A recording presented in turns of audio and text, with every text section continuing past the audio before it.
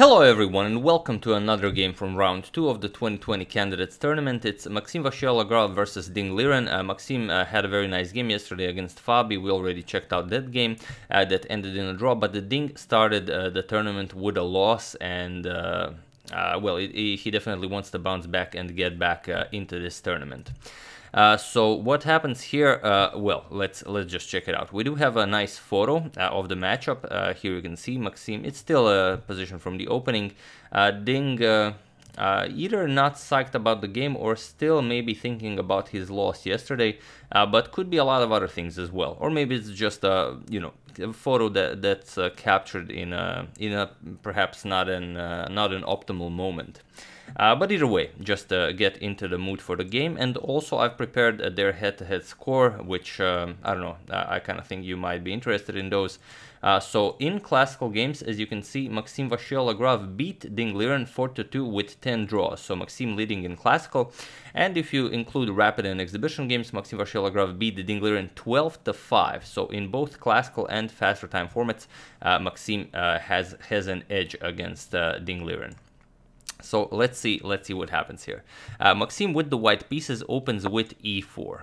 We have e5 by Ding, knight f3, knight to c6, and again bishop to b5. Maxime goes for the Ruy Lopez. We have a6, Morphy's defense, bishop to a4, and knight to f6 now. We have castles, bishop to e7, and rook to e1. We have b5, all standard stuff, bishop to b3, and now castles. And here h3, not going for c3 and allowing some martial positions to arise. So h3 and bishop to b7 by Ding. We have d3, d6, and now a3, making room for the light square bishop if, let's say, something like knight to a5 is played to make room for the c pawn.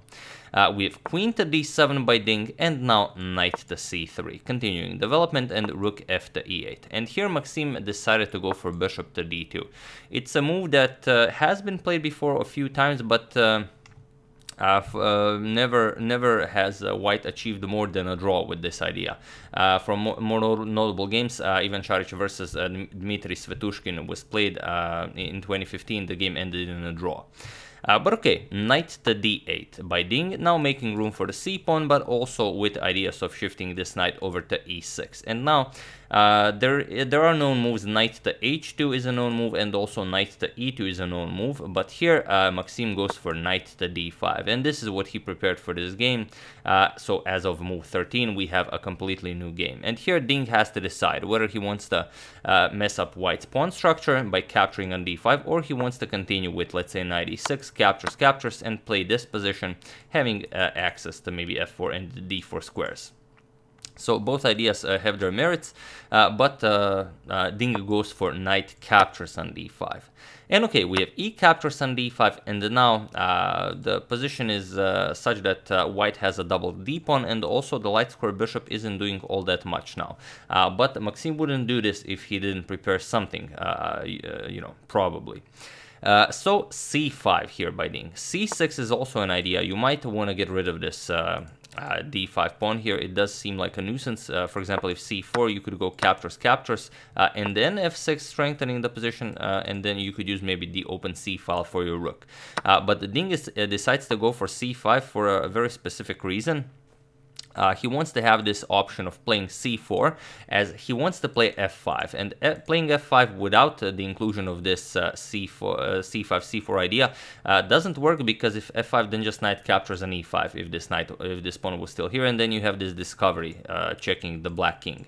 So here we have a4, trying to bust open the position, and then now f5, and this is what Ding was planning. Now the same idea with knight captures on e5 doesn't work, because after captures you have this check, but now Ding has c4 with the inclusion of c5, d captures, and bishop to f6 now. And here, even with best play, let's say a captures on b5, a captures, a trade of rooks, captures, and now c captures on b5, Ding would have a very nice pawn here on d6, and also a very nice pawn here on b5. The black king is in check, you have to move it. Now let's say bishop to b4, defending the pawn. And it's a complicated position, but Ding should be better. There's no real compensation for the piece, although those pawns do look scary. For example, you cannot capture the pawn here, because if d7, then the rook has no squares. The bishop pair is extremely strong here. So after f5, Maxime knows that he can't play this, but there is a move that he can play, and it's such a... it's hard to say. I didn't catch an interview, but... it's hard to say if he's still in preparation, or was this a move that happened over the board, but I know it wasn't played like instantly. He played a captures on b5, a captures, rook captures, bishop captures, and now c4. C4 is extremely strong, because you're just threatening to win a pawn, and there doesn't seem to be anything Ding can do about it. If you capture bishop to a4, just wins the game. You either have to move the queen and lose a whole rook, or you have to give up the knight here, but then just captures here. You're going to capture the knight on the next move. It's completely winning for Maxime. So after this c4 move, Ding goes knight to f7, reinforces e5, and he says, okay, there's time for other things, because there's nothing I can do about the b5 pawn. And Maxime just captures it. C captures on b5. So what happens now? Again, you cannot capture because of, well, you just lose the game here. Okay, not right away, but you will lose the exchange, and after that, you don't really have anything to show for it. You will lose this against Maxime. So instead, after c captures on b5, Ding played g5. And what's going on here? Of course, he wants to play g4, start an attack against the white king, and say, okay, your one pawn doesn't really do anything on the queen side. I'm going to attack on the king side. Problem is, it's now Maxime to move, so you can even feel free to pause the video if you're interested in what you would play as a white here if Ding was coming for you. So feel free to do it while I give you a couple of seconds. So for those of you who found it, and it is the move Maxime played, congratulations. And for those of you who just want to enjoy the show, knight to h2 is the move, as it prevents g4. Now if g4, you just trade everything, you don't really care. Even with check, you have to trade queens, and then you're just up 2 pawns. Not much black can do about this.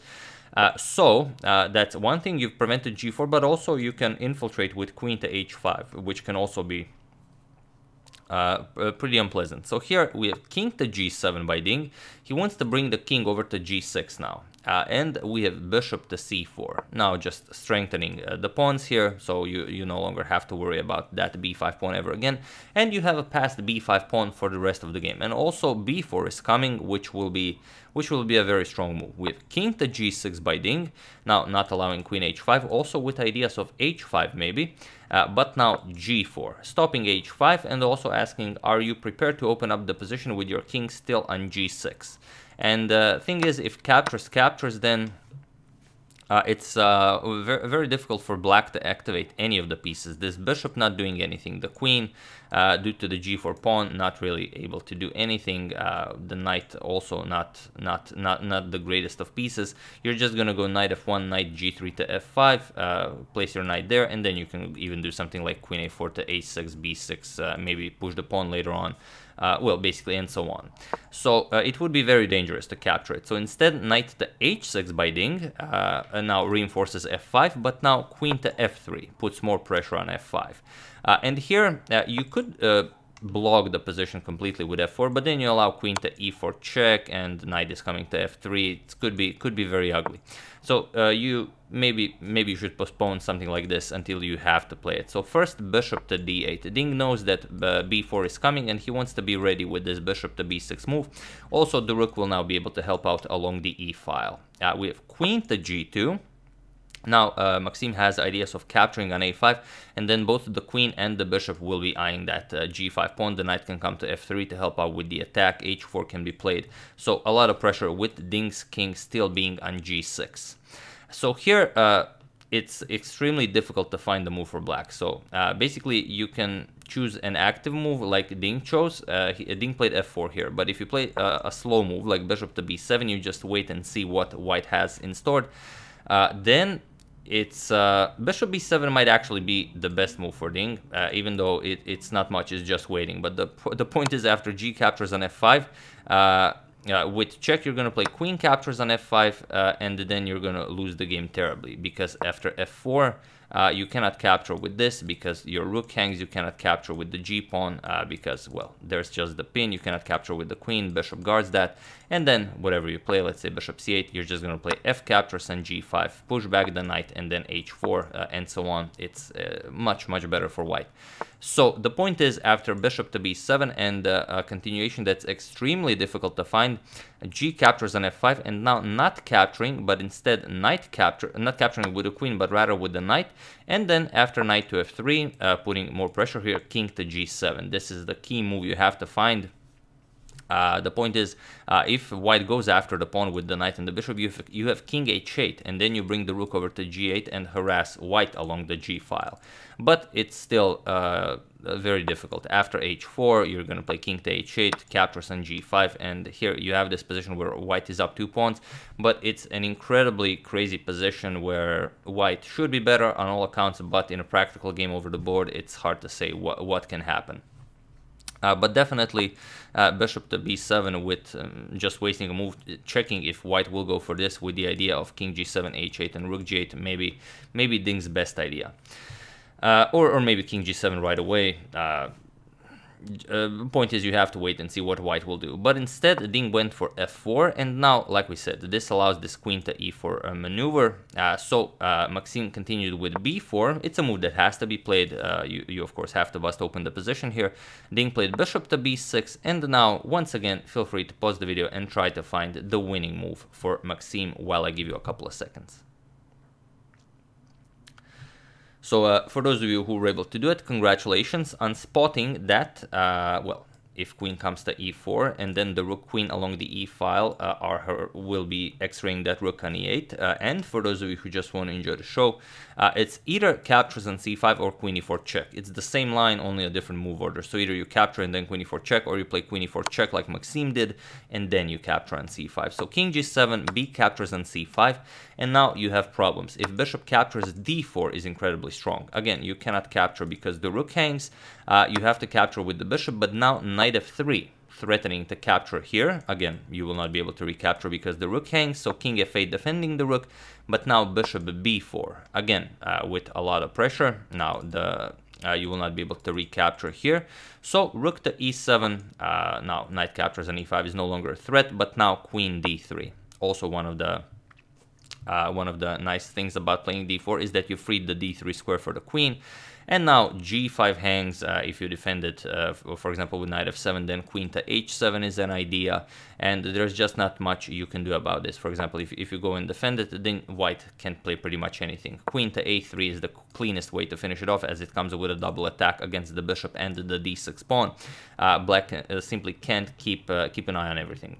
So instead, after this b captures on c5, Ding didn't go for bishop captures, but for d captures on c5. And now Maxime just continues. Knight to f3. Puts more pressure here on the g5 pawn. Knight to f7, now guarding both of these pawns. And bishop to c3 now. Again, putting more pressure here.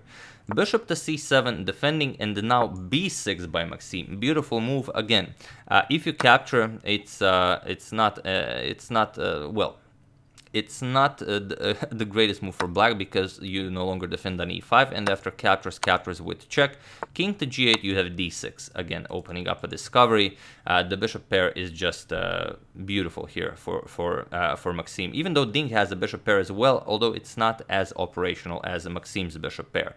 King f8, you're gonna go bishop to g7 check. Crazy move. Of course, if queen captures, then queen captures on e8 is mate. So king would have to capture, but then you just go into this endgame, which is of course completely winning. It's not just that you're out the exchange, you are completely winning, as d7, d8 is unstoppable. If bishop c6, you just play d7, and after captures check, and you pick up well, the bishop, and you are down a whole rook.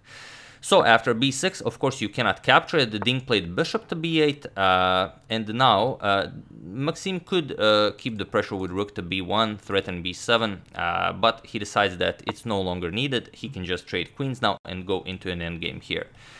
So Ding trades with queen captures because now there's a double attack here. There's a quadruple attack on e5. Not much you can do about that. So Ding decides to trade, and here king f6. And it seems like Ding is defending everything. But Maxime has something to say about that. Knight to d2. Now, he wants to get the knight over to e4 to deliver check, and if you force the king to capture on f5, it could be very unpleasant, although this might actually be the best way for Ding. I'm just going to show a line.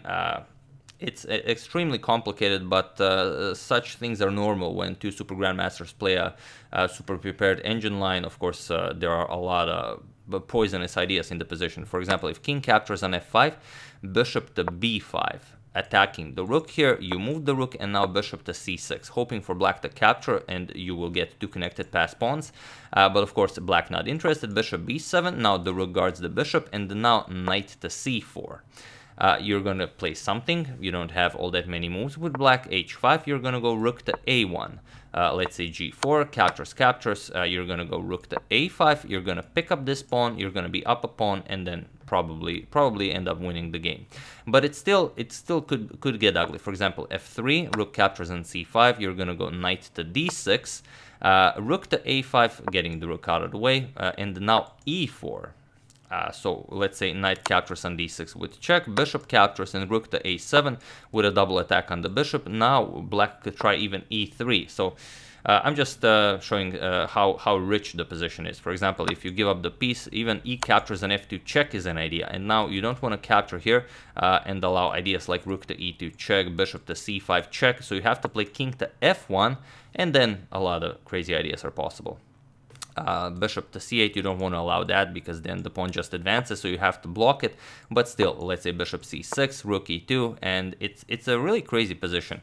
White is of course better, but if you allow something like bishop here and let's say something like this, then white is just done for. So that's what the position holds if you play king captures on f5. Ding decides against it. Ding plays a rook to d8 instead. Now going for this pawn here, but Maxime just continues with d6. He gives up the pawn, but on d6 he wants to free up this diagonal and also the d5 square for his bishop, as you'll see. So Ding captures the pawn, and now comes rook to b1, threatening b7. And here there are two ideas you could go for. Bishop to c6 is one of them, not allowing your bishop to be trapped after b7. But then you allow knight to e4 check, which kind of will pick up your rook. So you will have to give up the bishop here. And then again, not much you can do here with black. You could try h5, but then b7, and after let's say g4, captures, you're still going to go for rook to a1. Rook to b6, you go after the pawn, but now bishop to d5 guarding the pawn. Next you're going to go rook to a8, and it should be winning for white. So after rook to b1, bishop to c6, as you can see, and not really all that great. So Ding says, well, let's just prevent this pawn from ever being pushed here. He goes knight to d8, but now once again for the final time, feel free to pause the video and finish this game once and for all. While I give you a couple of seconds. So for those of you who were able to do it, congratulations on spotting that the pawn actually must be pushed. As you all know, passed pawns must be pushed. And for those of you who just want to enjoy the show, it's b7. The move Ding set out to stop now is the move that causes his undoing. So problem is, if you capture it, let's say with the knight captures on b7, then you go knight e4 check. Of course, the bishop no longer has access to e4. King captures, knight captures with check, knight captures, and now you pick up the bishop here, and well, let's say captures. You're just up a whole rook, completely winning endgame for white. So after b7, Ding decided to go for bishop captures on b7, but now the move you of course saw once you found b7 is bishop to a5. Simply attack the defender of the bishop on b7. And now the threat is I pick up the knight, next I pick up the bishop, or if you move the bishop, I pick up the dark square bishop. So whatever you do, you're losing a piece here. There's nothing more to be done here, and in move 37, it was in this position that Ding Liren resigned the game. And incredible as it is, Ding Liren starts the 2020 Candidates Tournament with 0 out of 2, which is just incredible. And I've seen a lot of you in the comments asking how is this possible, and does it have to do something with the coronavirus and everything? Well, it's hard to say, but it's one of the reasons Teimour Radjabov said that he will not be playing the tournament, because he said if 99% of my mental capacity goes towards the chess game and only 1% of my mental capacity is worrying about anything else in the chess world, about my family, about me catching the virus, about anything, then that's no longer me at my best. And it could be that this is what happens to Ding here, because in a lot of moments Ding had better options, and it's very unlikely that someone who can go over 100 games undefeated in classical chess will start with a 0 out of 2 for a tournament he's basically been preparing for the last 3 months. But yeah, Maxime is also kind of a wild card here, and no one actually expected him to be here, so no one probably prepared for him, and he will be able to surprise a lot of players. So it should be extremely interesting. But we're going to show at least one more game from round 2, and then we're going to discuss the standings a bit more.